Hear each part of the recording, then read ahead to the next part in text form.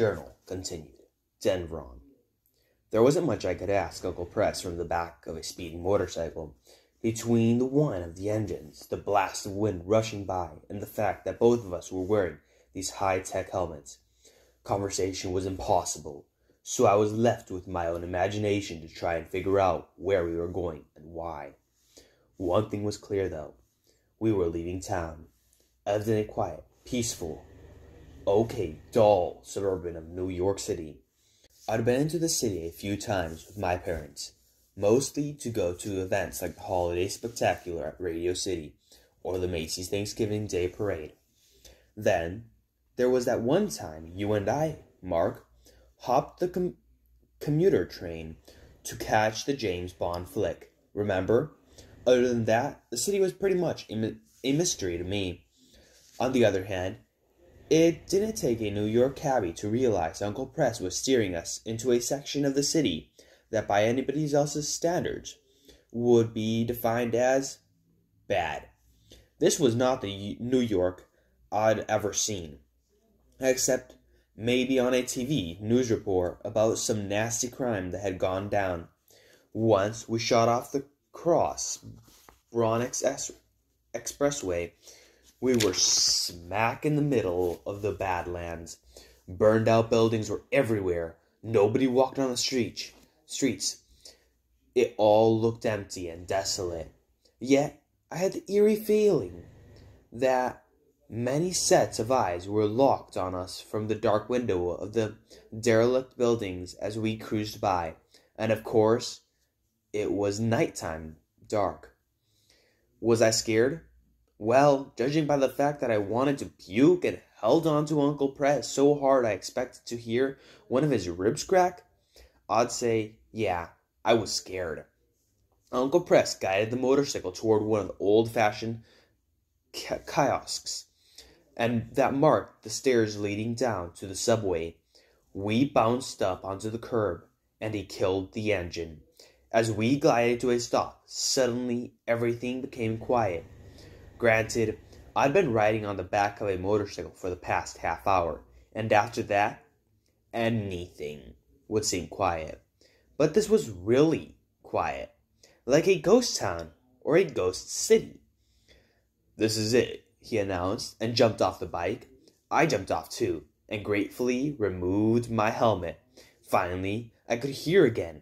Uncle Press left his helmet on the bike and headed for the subway entrance. "Whoa, hold on. We're going to leave the bike and the helmets?" I asked with surprise. I couldn't believe it. He didn't even take the keys out of the ignition.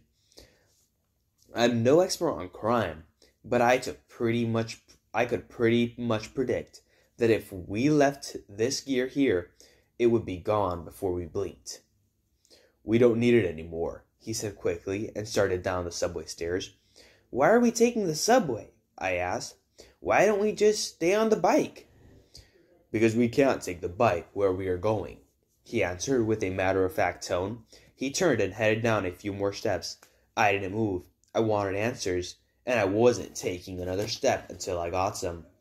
Uncle Press sensed that I wasn't following him, so he stopped and looked back at me. "What?" he asked with a little bit of frustration. "I just blew off the most important game of my life. My team is going to crucify me tomorrow, and you want me to follow you into the subway in the worst part of the New York City? I think I deserve to know what's going on." This had gone far enough, and if I didn't get some answers, I was walking. Of course, I wasn't exactly sure of where I would go if Uncle Press left me there and went on alone. I figured it was a safe risk, though. After all, he was my uncle. Uncle Press softened. For a moment, I saw the face of a guy I'd known all my life. "You're right, Bobby. I've asked you to do a lot on faith. But if we stop for me to explain everything, we may be too late." "Too late for what?" "There's a group of people who are in trouble. They are relying on me to help them, and I'm relying on you to help me." I was flattered and freaked at the same time. "Really? What kind of trouble?" That's what would take me forever to explain. I'd rather show you. I didn't know what to do. Even if I wanted to run away, I had no clue of how to get out of there. And here was this guy, my uncle, staring me straight in the eye and saying he needed me. There weren't a lot of options. I finally decided to divulge the single overriding thought in my head. I'm scared. There, I said it. I know, but please believe me, Bobby. As long as it's in my power, I won't let anything happen to you. He said this with such sincerity, it actually made me feel better. For about a second. What happens when it's not in your power? I asked. Uncle Press smiled and said, That won't be for a while. Are you with me? They say just before you're about to meet your doom, your life flashes before your eyes. Surprisingly, that didn't happen. I didn't think of the game. I didn't think of my family. I didn't even think of Courtney Chetwynd. I just thought about me and Uncle Press, here and now. I took that as a good sign, so I mustered all the bravado I could and said, Hey ho, let's go. Uncle Press let out a laugh like I hadn't heard from him in a long time, then turned and rushed down the stairs. As I watched him disappear into the dark hole of the subway, I did my best to pretend I wasn't being an idiot by going along with him. When I got to the bottom of the stairs, I saw Uncle Press standing in front of a wall of graffiti-covered plywood that blocked the entrance.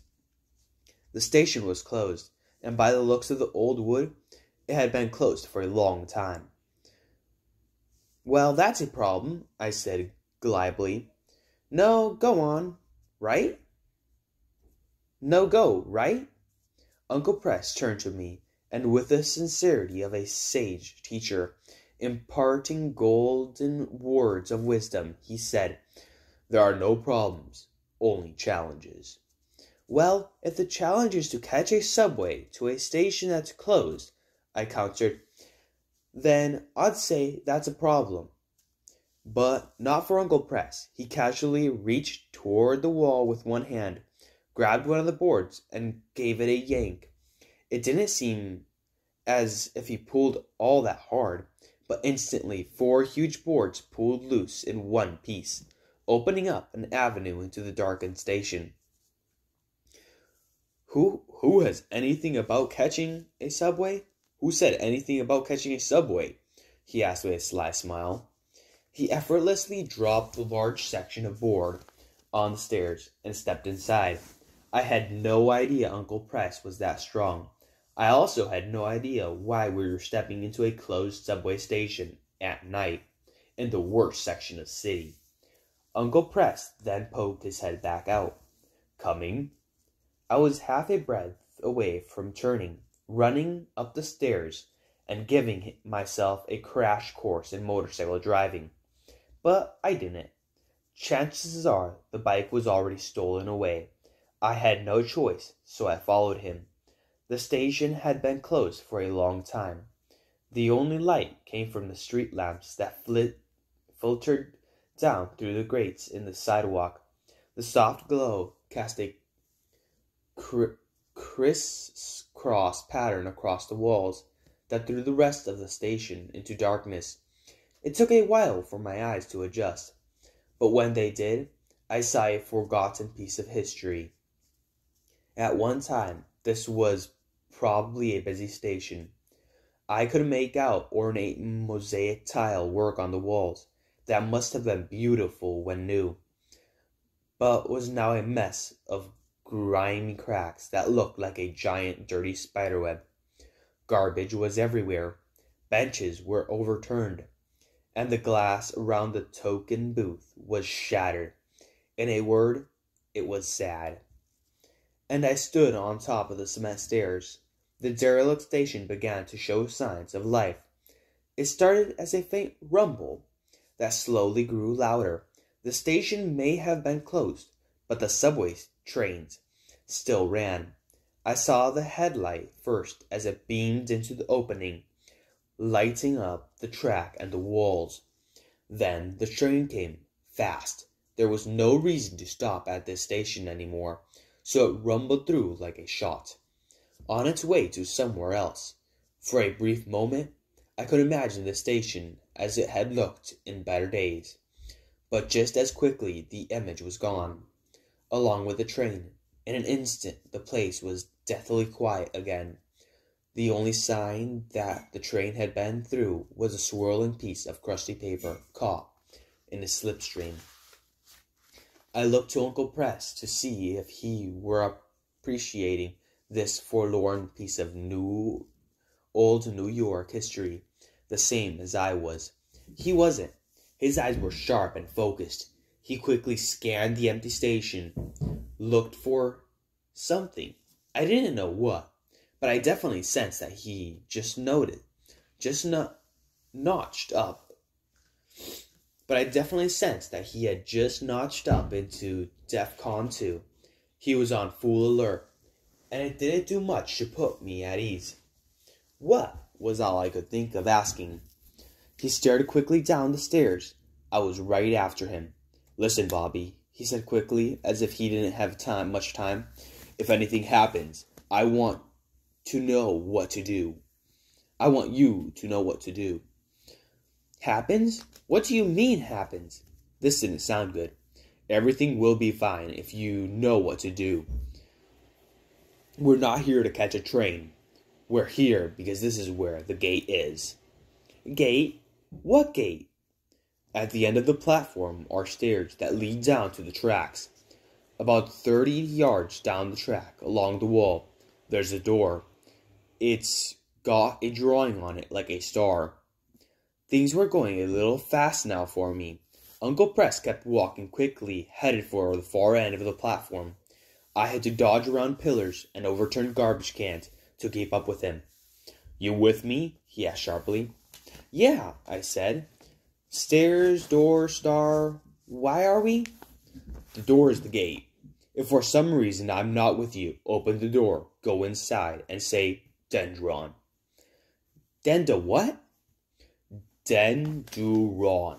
Say it. Dendron. I got it. What is it? Some kind of password? It'll get us where we're going. Okay. Could this have been any more mysterious? Why didn't we just say abracadabra or something equally stupid? I was beginning to think this was all some kind of big old joke. Why are you telling me this? I asked nervously. We're going there together, right? That's the plan. But if anything... Stop right there. Uh-oh, we weren't alone. We both stopped short and whipped around to see a cop. Busted. For what I'm not sure. Trespassing, I guess. You boys want to tell me what you're doing down here? The cop looked confident. No, cocky. He was a clean-cut guy with a perfect khaki-colored uniform, a big badge, and an even bigger gun. At least it was still in its holster. Even though we were busted, I was actually kind of relieved to see him. To be honest, Uncle Press was starting to freak me out. I didn't think he had gone off the deep end or anything, but this adventure was getting strange by the second. Maybe now that the cop was here, he'd have to explain things a little better. I looked up to Uncle Press, expecting him to answer the cop. I didn't like what I saw. Uncle Press was staring the cop down. I could sense the wheels turning in his head, calculating. But what? An escape? I hope not. The gun on the cop's hip looked nasty. There was a long moment of silence, like a standoff, and then somebody else joined the party. Can't you leave me in peace? We all shot a look over a dark corner where a pile of garbage sat. At least, it looked like a pile of garbage, until it moved, and I saw that it was a homeless dude. Correction, he had a home, and we were standing in it. He was a big guy, and I had no idea how old he was because all I saw was a tangle of hair and rags. he didn't smile so good either. He pulled himself to his feet and shuffled toward us. When he spoke, it was with a kind of slurred, crazy speak. Peace. That's all I want. Little peace. Little quiet, he jabbered. Uncle Press squared off and stood firm, glancing quickly back and forth between the cop and the homeless guy. He was thinking fast, calculating. I think you two better come with me, the cop said to us, calmly. He wasn't rattled by the new arrival. I looked to Uncle Press. He didn't move. The homeless guy got closer. Castle, this is my castle. I want you all to... What? Asked Uncle Press. What do you want us to do? I couldn't believe he was trying to talk to this crazy guy. Then the platform started to rumble. Another subway train was on its way. I want you all to go away. Leave me alone. For some reason, this made Uncle Press smile. Now I was totally confused.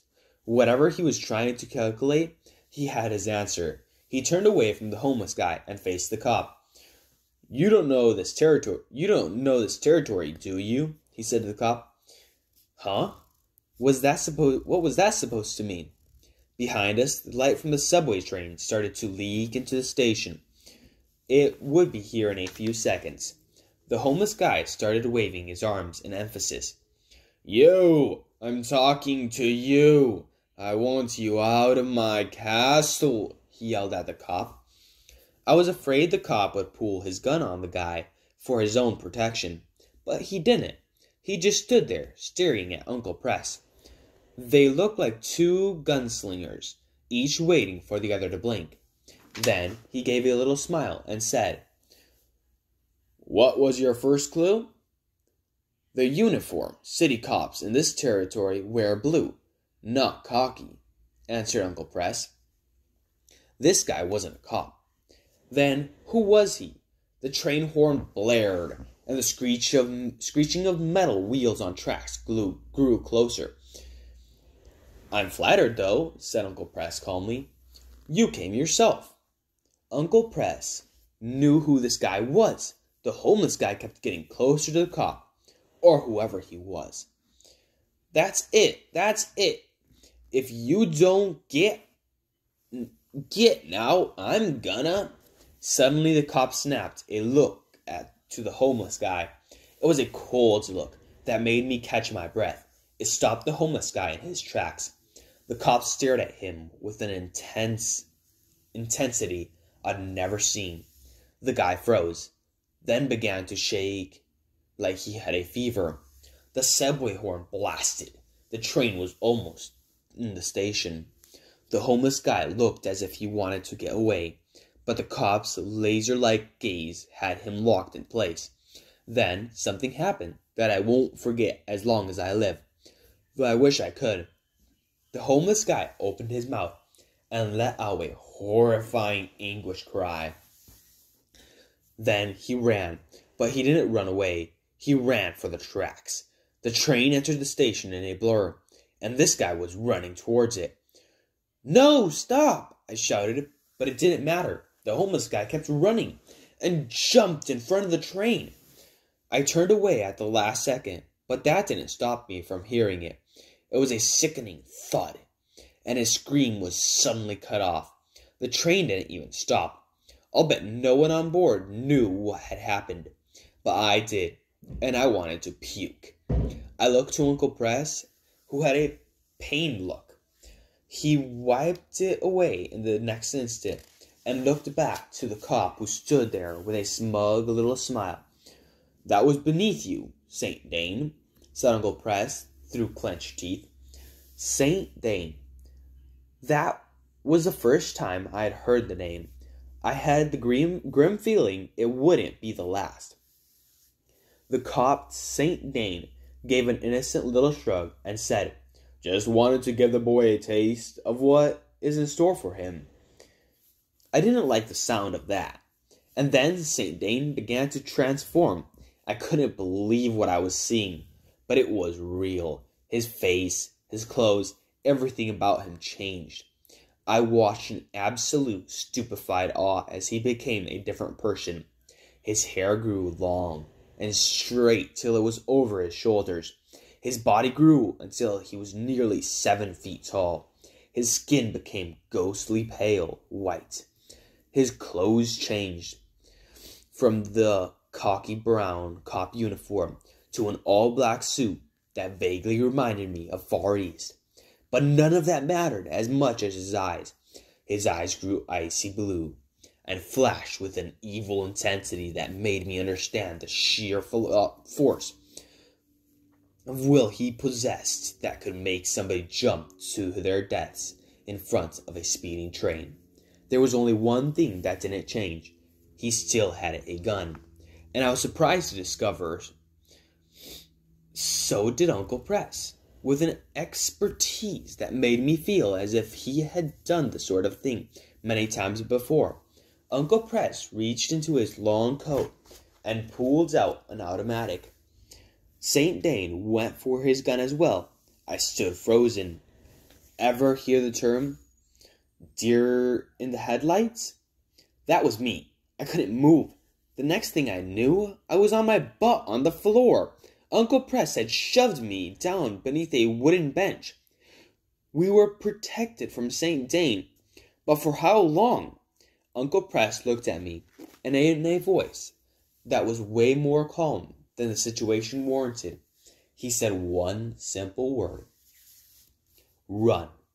But what about run? He then dove out from behind the protection of the bench and started shooting.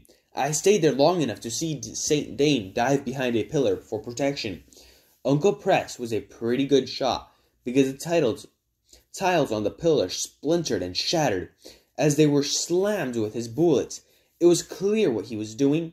He was keeping St. Dane occupied to give me time to run. But run where? Bobby, the door! Right, the door with the star and the abracadabra. Got it. I started to crawl away. Then Uncle Press called me. Watch out for the quigs. Huh? What was a quig? Bang! A tile shattered right near my head. St. Dane was now shooting back, and I was the target. That's all the encouragement I needed. I ran. Behind me, the sound of blasts from the gun battle rang through the empty station. It was deafening. I ran past a pillar, and bang! A bullet pulverized another tile. Pieces of flying tile stung the back of my neck. That's how close it was. I got to the far end of the platform and saw the stairs leading down to the tracks. Just as Uncle Press described, I stopped for a second, thinking I'd have to be crazy to crawl down onto the subway tracks. But the alternative was worse. It would be easier facing a subway train than the St. Dane guy. So I took a quick breath and climbed down the stairs. Once I was down on the tracks, the gun battle seemed far away. I still heard the occasional crack of a gun, but I was now more concerned about what was in front of me than behind. For a moment, I thought I should go back and help Uncle Press, but jumping into the middle of a blazing gun battle didn't seem like a good idea. I could only hope that he could handle the situation. The only thing I could do was follow his instructions. It was dark. I had to feel my way along the greasy wall to make sure I didn't accidentally step on the tracks. I'd heard about the infamous electric third rail that powered the trains. If you stepped on that thing, you were a beacon. So I stayed on close to the wall as I could. Uncle Press said the store was about 30 yards down from the platform. I tried to picture a football field to visualize how far 30 yards were. It didn't help. I figured I'd just keep moving until my hand hit this mysterious door. My biggest fear was that I'd miss it, and then, grrr, a grumble came from behind me. What was that? Was it a train? Was it power surging through the third rail? It was neither, because I heard it again, and it came from a different direction. Grrr. It sounded like growling, but I didn't think rats growled, so it couldn't be rats. Good thing I hated rats. I looked around slowly, and in the dim dark I saw something that nearly made my heart stop. Across the tracks, looking straight at me, were a pair of eyes. They were low to the ground and caught the light in such a way that it made them flash yellow. It was some kind of animal. Could this be a quib? Uncle Press had told me to watch out for, or maybe it was a wild dog. Whatever it was big, and it had friends, because more eyes appeared. It was a pack of animals gathering, and their growling told me that they weren't friendly. Gulp. My plan was to do everything I could not to threaten them. I decided to move very slowly, very deliberately, and make my way toward the door.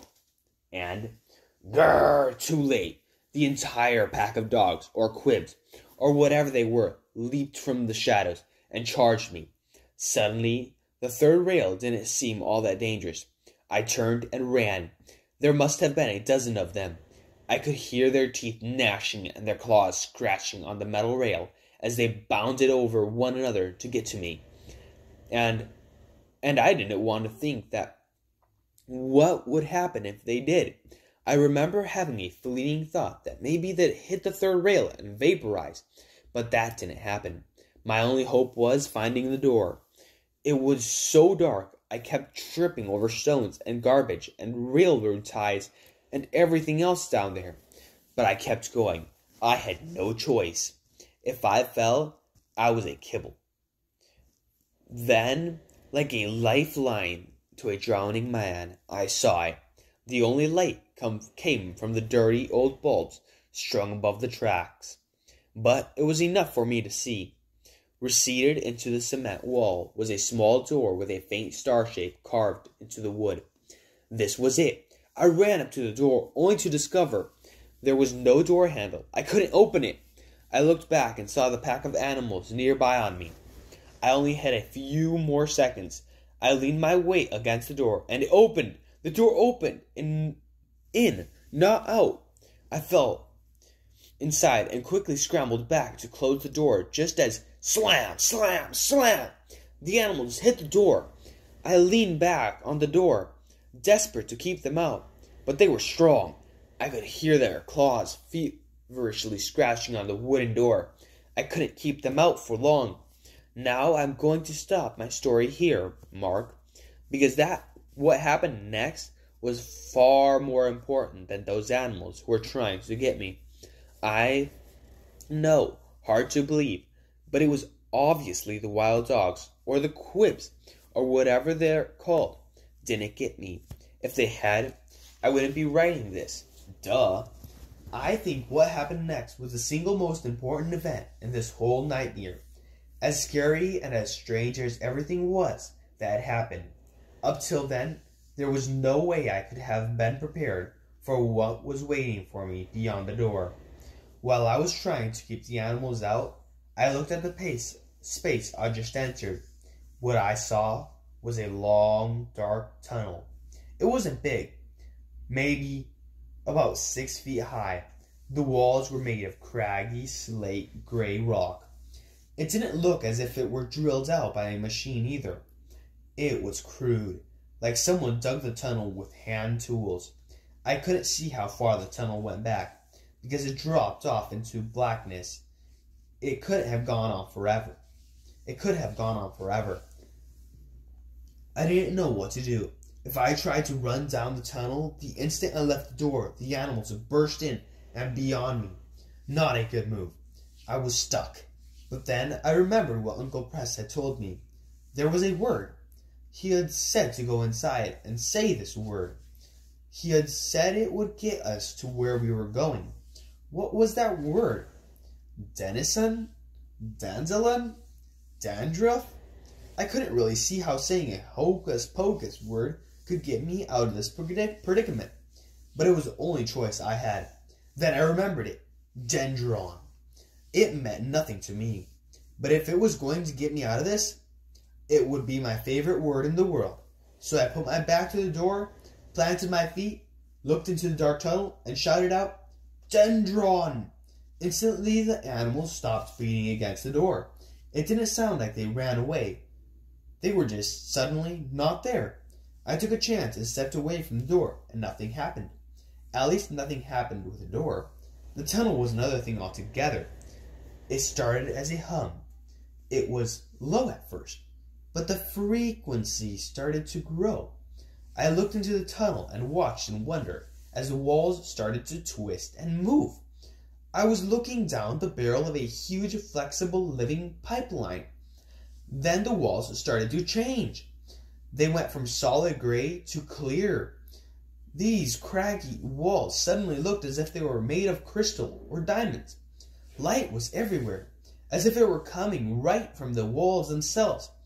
It was truly an amazing sight, so amazing that I didn't stop to wonder what it all meant. That's when I heard the music. It wasn't a recognizable tune or anything. It was just a bunch of sweet, soft notes that were all jumbled up. It was almost hypnotic. The mixed up notes grew louder and louder, as if they were coming closer. The thing that brought me back to myself was a strange sensation. I stood at the mouth of the tunnel and felt a tingling through my body. It wasn't horrible, just strange. The tingling grew stronger, as if an old but unmistakable tug. I didn't realize it at first, but it soon dawned on me that I was being pulled into the tunnel.